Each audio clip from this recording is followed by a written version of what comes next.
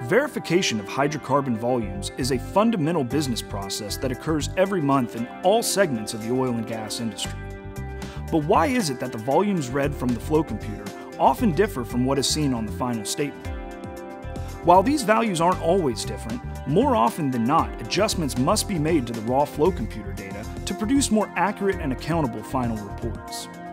On a fairly routine basis, gas quality is updated in the final calculations with the latest compositional analysis, which changes both the volume and energy.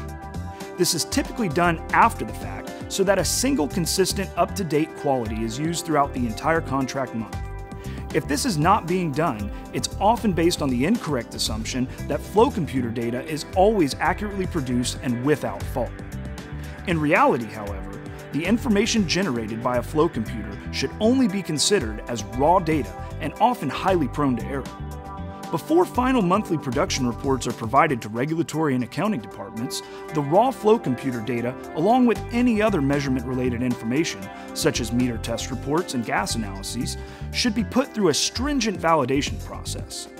This should entail a trained and highly experienced measurement analyst, utilizing sophisticated measurement software, reviewing and correcting the data as necessary.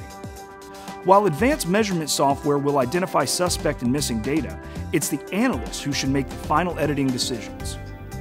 The chart shown here outlines the 10 most common sources of measurement errors. When accepting raw flow computer data on face value, many of these errors may never be caught or corrected, resulting in significant and potentially prolonged volume discrepancies.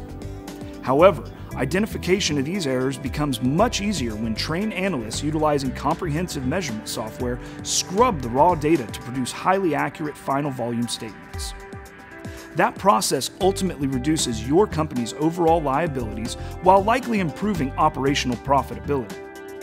The data that hydrocarbon measurement processes produce for the oil and gas sector has a direct effect on royalty payments, sales allocations, cash flow, regulatory and contractual compliance, and, of course, overall productivity.